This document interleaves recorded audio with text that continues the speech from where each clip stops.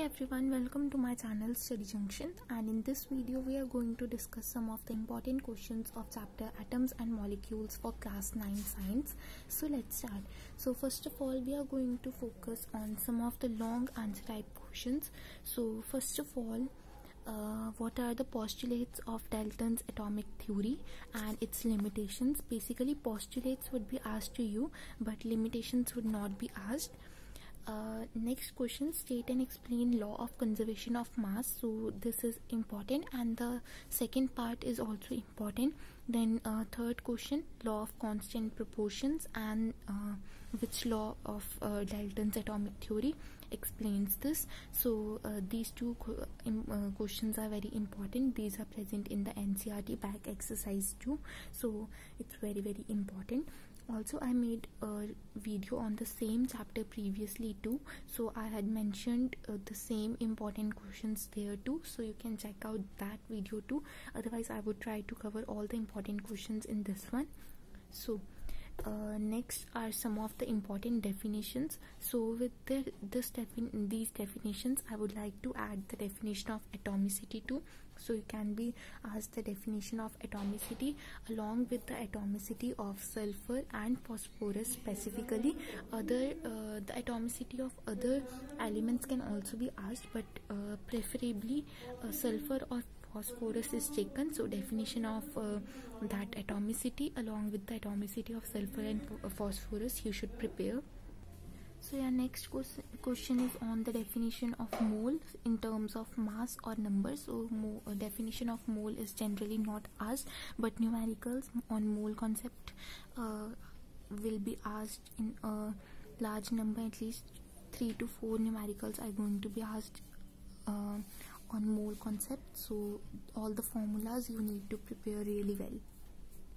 Now let's see the 3 marks important questions. So all the important 3 marks questions are similar as 5 marks important questions only. These are all the same. Just another new thing here is the elements whose name have been derived from Latin. So their symbols you need to know, and you can be asked why. If let's take copper only, so if its symbol, you can be asked what is the symbol of copper and what is its Latin name and why is it named so. So this can be one question for 3 or 2 marks.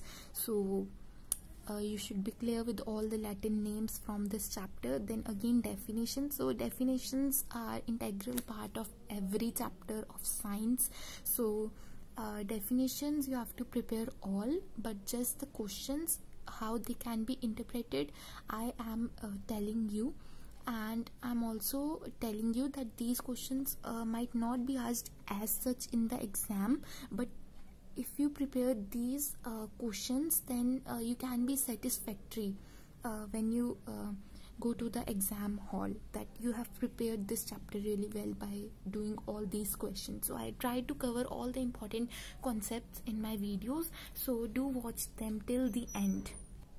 Now if we go towards the 2 marks important questions, then they are not many. Basically, numericals you need to prepare from this chapter. All the questions are same, which we have already covered in 3 and 5 marks. So yeah, there is one question, a third question, difference between an atom and a molecule. So you can do this one, but others are all the same. If I are clear with the definitions, if I are clear with the concepts, then your chapter is already prepared. So no need to rush after questions. So because these will be the ultimate questions only. So now 1 mark important questions, there aren't many. The concepts are the same. They can just be asked in a shorter form. You should be clear